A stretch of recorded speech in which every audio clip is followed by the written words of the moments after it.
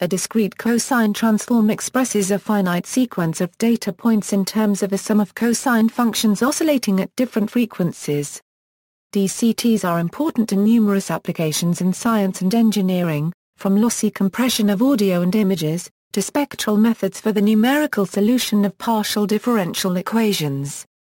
The use of cosine rather than sine functions is critical for compression, since it turns out that fewer cosine functions are needed to approximate a typical signal, whereas for differential equations the cosines express a particular choice of boundary conditions. In particular, a DCT is a Fourier-related transform similar to the discrete Fourier transform, but using only real numbers. DCTs are equivalent to DFTs of roughly twice the length, operating on real data with even symmetry, where in some variants the input and/or output data are shifted by half a sample. There are 8 standard DCT variants, of which 4 are common. The most common variant of discrete cosine transform is the type II DCT, which is often called simply the DCT. Its inverse, the type II DCT, is correspondingly often called simply the inverse DCT, or the IDCT. 2 related transforms are the discrete sine transform, which is equivalent to a DFT of real and odd functions, and the modified discrete cosine transform, which is based on a DCT of overlapping data. Applications: the DCT, and in particular the DCT-II, is often used in signal and image processing, especially for lossy data compression, because it has a strong energy compaction property. Most of the signal information tends to be concentrated in a few low-frequency components of the DCT, approaching the Cahun-Love transform for signals based on certain limits of Markov processes. As explained below, this stems from the boundary conditions implicit in the cosine functions. A related transform, the modified discrete cosine transform, or MDCT, is used in AAC, 4Bs, WMA, and MP3 audio compression. DCTs are also widely employed in solving partial differential equations by spectral methods, where the different variants of the DCT correspond to slightly different even-odd boundary conditions at the 2 ends of the array. DCTs are also closely related to Chebyshev polynomials, and fast DCT algorithms are used in Chebyshev approximation of arbitrary functions by series of Chebyshev polynomials, for example in Clenshaw-Euro-Curtis quadrature. JPEG. The DCT is used in JPEG image compression, MJPEG, MPEG, DV, DALA, and Theora video compression. There, the 2-dimensional DCT-II of blocks are computed and the results are quantized and entropy coded. In this case, is typically 8 and the DCT-II formula is applied to each row and column of the block. The result is an 8 transform coefficient array in which the element is the DC component and entries with increasing vertical and horizontal index values represent higher vertical and horizontal spatial frequencies. In formal overview, like any Fourier-related transform, discrete cosine transforms express a function or a signal in terms of a sum of sinusoids with different frequencies and amplitudes.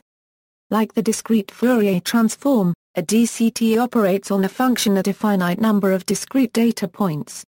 The obvious distinction between a DCT and a DFT is that the former uses only cosine functions, while the latter uses both cosines and sines. However, this visible difference is merely a consequence of a deeper distinction. A DCT implies different boundary conditions than the DFT or other related transforms.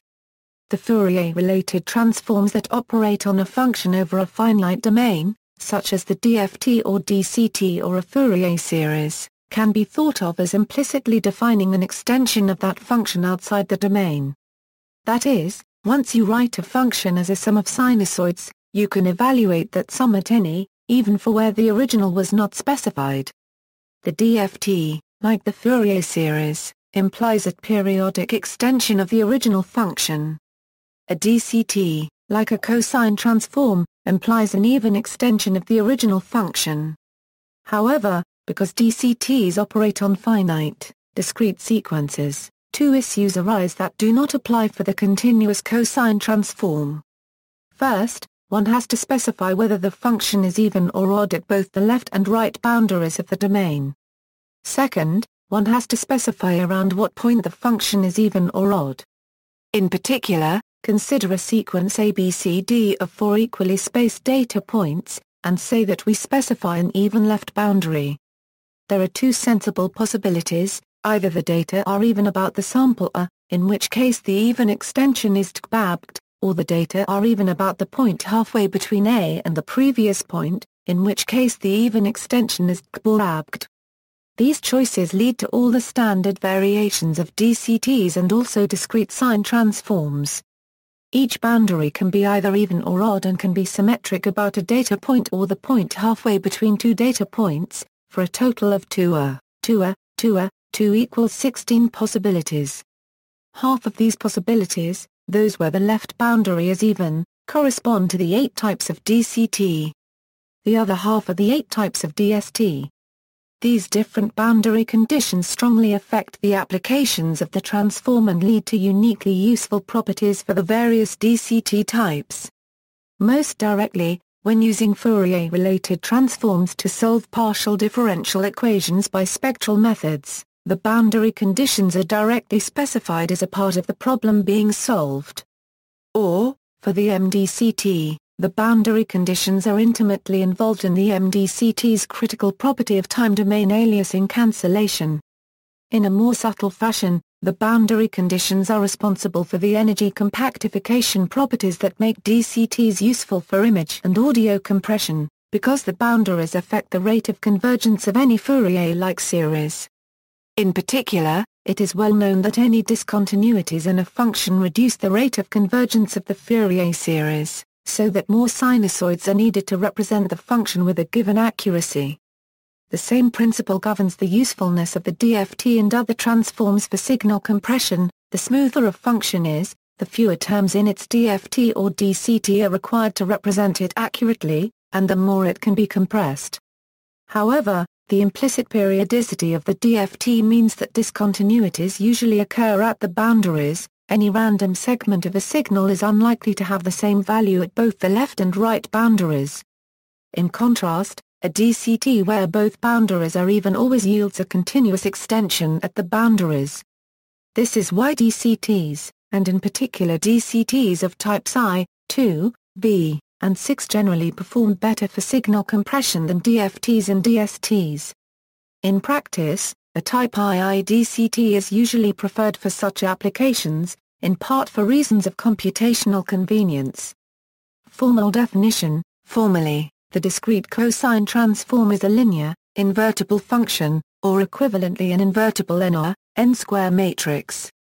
There are several variants of the DCT with slightly modified definitions. The n real numbers XO, xn1 are transformed into the n real numbers XO, xn1 according to one of the formulas, DCTI.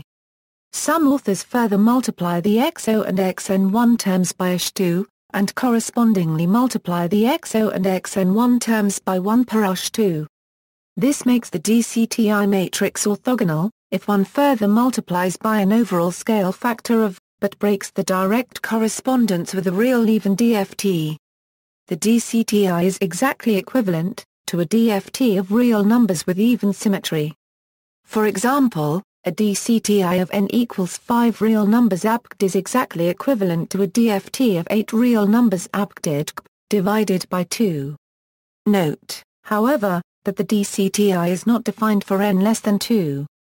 Thus, the DCTI corresponds to the boundary conditions, xn is even around n equals 0 and even around n equals n1.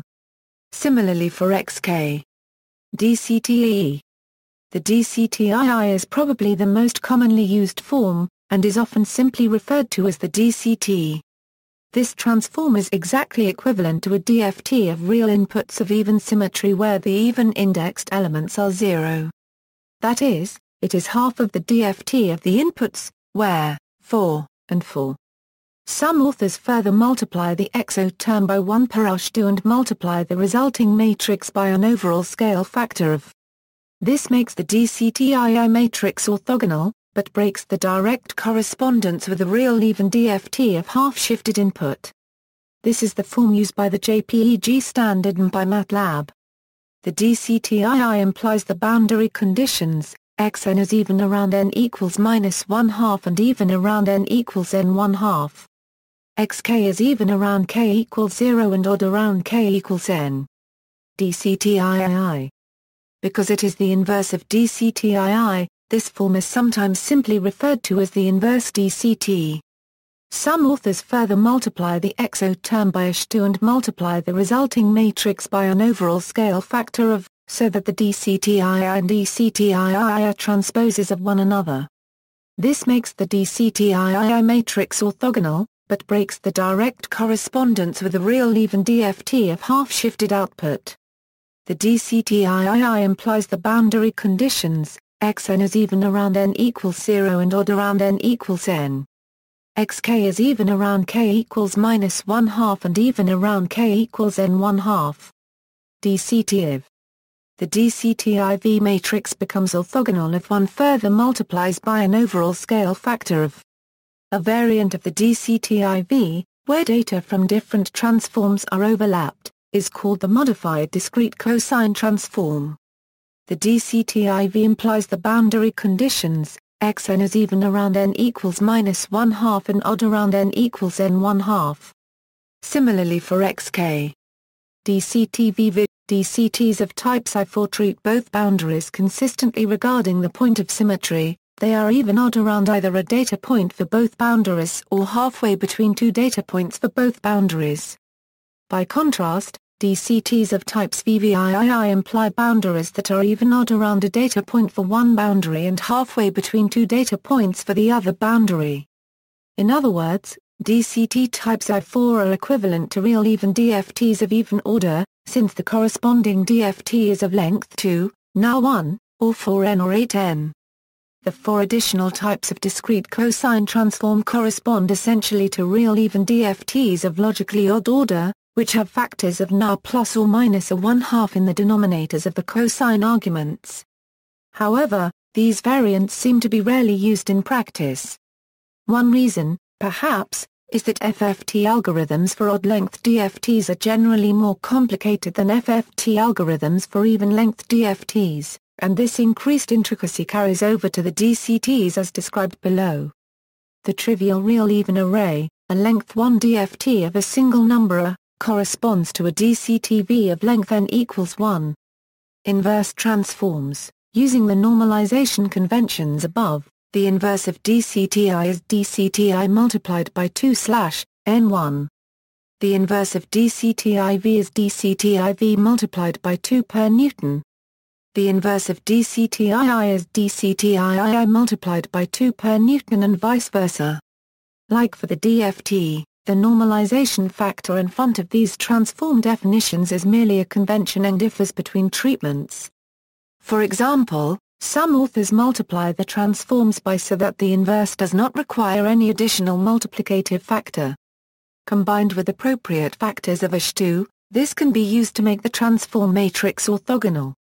Multidimensional DCTs. Multidimensional variants of the various DCT types follow straightforwardly from the one-dimensional definitions. They are simply a separable product of DCTs along each dimension.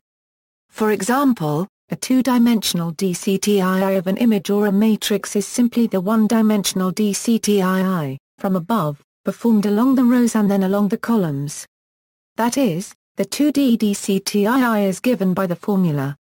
Technically, computing a two-dimensional DCT by sequences of one-dimensional DCTs along each dimension is known as a row-column algorithm. As with multidimensional FFT algorithms, however, there exist other methods to compute the same thing while performing the computations in a different order. The inverse of a multidimensional DCT is just a separable product of the inverse, S, of the corresponding one-dimensional DCT, S. For example, the one-dimensional inverse is applied along one dimension at a time in a row-column algorithm. The image to the right shows combination of horizontal and vertical frequencies for an 8x8 two-dimensional DCT. Each step from left to right and top to bottom is an increase in frequency by 1/2 cycle. For example, moving right 1 from the top left square yields a half-cycle increase in the horizontal frequency. Another move to the right yields 2 half cycles. A move down yields 2 half cycles horizontally and a half cycle vertically. The source data is transformed to a linear combination of these 64 frequency squares. Computation: although the direct application of these formulas would require O, n2, operations, it is possible to compute the same thing with only O, and log n, complexity by factorizing the computation similarly to the fast Fourier transform. One can also compute DCTs via FFTs combined with O, n, pre- and post-processing steps. In general, O, and log n, methods to compute DCTs are known as fast cosine transform algorithms. The most efficient algorithms, in principle, are usually those that are specialized directly for the DCT, as opposed to using an ordinary FFT plus O, n, extra operations. However, even specialized DCT algorithms are typically closely related to FFT algorithms since DCTs are essentially DFTs of real even data. One can design a fast DCT algorithm by taking an FFT and eliminating the redundant operations due to this symmetry. This can even be done automatically. Algorithms based on the Fourier-related FFT algorithm are most common, but any other FFT algorithm is also applicable. For example, the Winograd FFT algorithm leads to minimal multiplication algorithms for the DFT, albeit generally at the cost of more additions, and a similar algorithm was proposed by Feig and Winograd for the DCT. Because the algorithms for DFTs, DCTs, and similar transforms are all so closely related, any improvement in algorithms for one transform will theoretically lead to immediate gains for the other transforms as well. While DCT algorithms that employ an unmodified FFT often have some theoretical overhead compared to the best specialized DCT algorithms, the former also have a distinct advantage: highly optimized FFT programs are widely available. Thus, in practice, it is often easier to obtain high performance for general lengths n with FFT-based algorithms. Specialized DCT algorithms, on the other hand, see widespread use for transforms of small, fixed sizes such as the DCTii used in JPEG compression, or the small DCTs typically used in audio compression. In fact, even the DCT algorithms using an ordinary FFT are sometimes equivalent to pruning the redundant operations from a larger FFT of real symmetric data, and they can even be optimal from the perspective of arithmetic counts. For example, a type II DCT is equivalent to a DFT of size with real even symmetry whose even indexed elements are 0. One of the most common methods for computing this via an FFT was described by Narasimha and Peterson and Morkuhl, and this method in hindsight can be seen as one step of a radix 4 decimation in time Fourier-related algorithm applied to the logical real even DFT corresponding to the DCT2. Because the even indexed elements are 0, this radix 4 step is exactly the same as a split radix step. If the subsequent size real data FFT is also performed by a real data split radix algorithm, then the resulting algorithm actually matches what was long the lowest published arithmetic count for the power of 2 DCTE. So, there is nothing intrinsically bad about computing the DCT via an FFT from an arithmetic perspective. It is sometimes merely a question of whether the corresponding FFT algorithm is optimal. Example of IDCT: consider this 8x8 grayscale image of capital letter A. DCT of the image. Each basis function is multiplied by its coefficient and then this product is added to the final image. Notes. Citations. See also, JPEG, contains an easier-to-understand example of DCT transformation, modified discrete cosine transform, discrete sine transform, discrete Fourier transform, list of Fourier-related transforms, discrete wavelet transform, references. Wenqiang Chen. Smith, C. Fleich, S. A fast computational algorithm for the discrete cosine transform. IEEE Transactions on Communications 25, 1004 1009. doi, 10.1109/TCOM. 1977.109394. Narasimha, M. Peterson, on the computation of the discrete cosine transform. IEEE Transactions on Communications 26, 934 euro 936 doi, 10.1109/TCOM. 1978.10941444. Molecule, J.A. Fast cosine transform in 1 and 2 dimensions. IEEE Transactions on Acoustics, Speech, and Signal Processing 28, 27 euro 34 doi, 10.1109/TASSP. 1980.116335. Sorensen, H. Jones, D. Heidman, M. Burrus, C. Real-valued fast Fourier transform algorithms. IEEE Transactions on Acoustics, Speech, and Signal Processing 35, 849 euro 863 doi, 10.1109/TASSP. 1987.11652220. RI, Y. Agi, T. Nakajima, M.A. Fast DCTSQ scheme for images. IEICE Transactions 71, 1095 euro 1097. De Hamel, P. Bettley, M. Fast Fourier Transforms, a tutorial review and a state-of-the-art. Signal Processing 19, 259 euro 299 doi, 10.1016/0165-1684, 90, 90158. Ahmed, N. How I Came Up with the Discrete Cosine Transform. Digital Signal Processing 1, 4 euro 9 doi, 10.1016/1051-2004, 91, 90086. Zedler, Vieg, E. Winograd, S. Fast Algorithms for the Discrete Cosine Transform. IEEE Transactions on Signal Processing 40, 2174 euro 2193.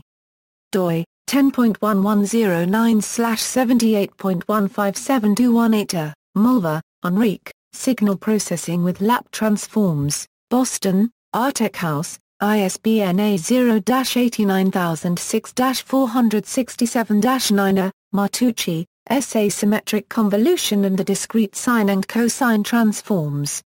IEEE Transactions on Signal Processing 42, 1038 euro 1051.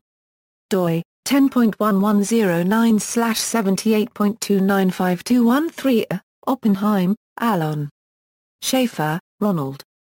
Buck, John, Discrete Time Signal Processing, Upper Saddle River, New Jersey, Prentice Hall, ISBN A0-13-754920-2. Friego, M.